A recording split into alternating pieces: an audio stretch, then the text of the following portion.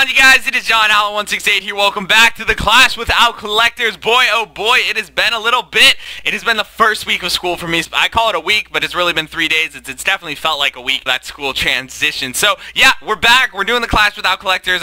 Looking forward to getting it started. Let's get it going. Do you boys want to know what's hype? You know what's hype is when you find a base that doesn't have a freaking mortar. Yes, yes, yes, this is awesome. You know what the best part about this is basically we can attack from any one of the base, any sides of the bases. There's no splash damage at all, no wizard tower, no mortar. We're just gonna go ahead and rain down some terror on these on this base. It's gonna be absolutely crazy. We got a bunch of the archers. No matter how, you know, we're gonna put them all down right now, and they are just going to hopefully go through this entire base. There we go. There go the barbarians. We've got them all deployed. Let's just see what happens. It's fun to just deploy all the troops, see how far they can get. That'll be super cool. So it is Friday. Is the first week of school is down. I know you guys are in school and stuff. Some of you aren't yet. Definitely a change from summer into the school year. Sleep wise, you know, just homework. You know, like what the frick is homework? Oh yeah, it's that stuff that you have to do at home. No, I was just getting used to that. I wasn't able to put up any videos this week just because, you know, it's kind of hectic getting back and all that stuff. I've got running. I got, oh my gosh, I'm going to a practice tomorrow morning, 6:30 a.m. My coach likes to do it nice and early in the morning, which is nice for all of us.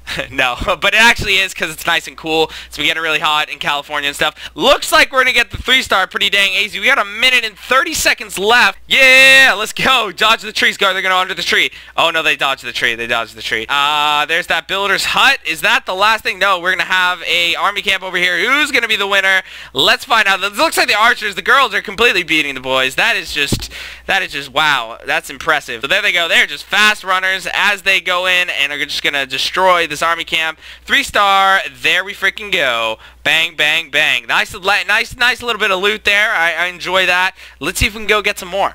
And here we are in raid number 2, ladies and gentlemen. So, there's a lot of loot here, and I love it, so let's go get it. Here we are, first week of school, guys. I am a junior, I've told you guys before. Going into the junior year, now for me at my school, junior year is that year that everyone says, oh my gosh, you're literally gonna die of, like, work. Like, literally, there's so much to do, there's not enough time. I stayed up till freaking 4 a.m. every freaking Sunday and every during the week, which is, I mean, that's gotta be a lie. You know, it's the people that in my school, at least at my school, junior year is considered the hardest year. Look at that. There's Brandon. Shout out to him. Basically, junior year is considered the hardest year because of the amount of work that you get. Now, senior year, first semester apparently is just as hard or harder, but the second semester of senior year is pretty dang swag, or like get into college and you just don't really have to worry that much.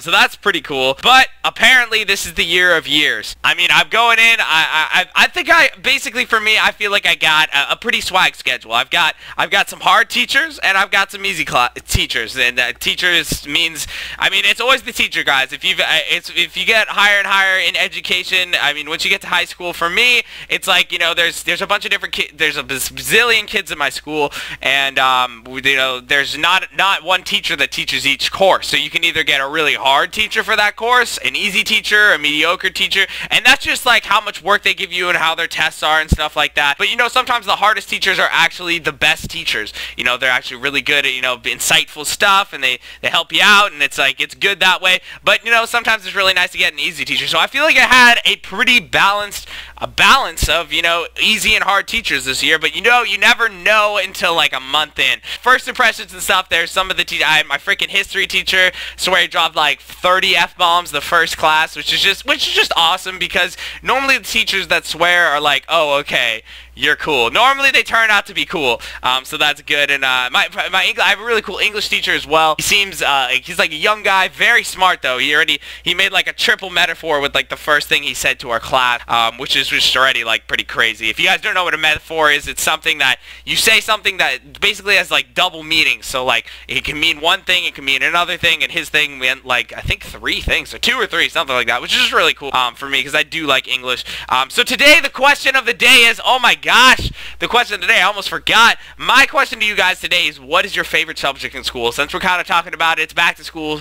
Hate those words, but yes. But what is your favorite subject? So let's go ahead and jump in and let's upgrade some stuff right freaking now. Ooh, should we go on one more raid, ladies and gents? I think we should. We got to get that 50,000. Alrighty, boys, this is the one. Let's go ahead and grab it real fast, and we will get back to upgrading some greatness. Let's just do that. I just wanted to get that cannon, because then it will be maxed out, and we're just getting close to maxing out Town Hall 4 so we can move on. You know, we've been taking things nice and slow on this account, and that's just fine. That's the way it works. So here we go.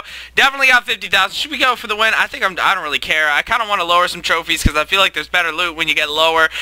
So there we go. That is that. Let's upgrade that cannon right now. Bang, bang. There it is. 6 hours. I mean, gosh, 6 hours. That's just awesome.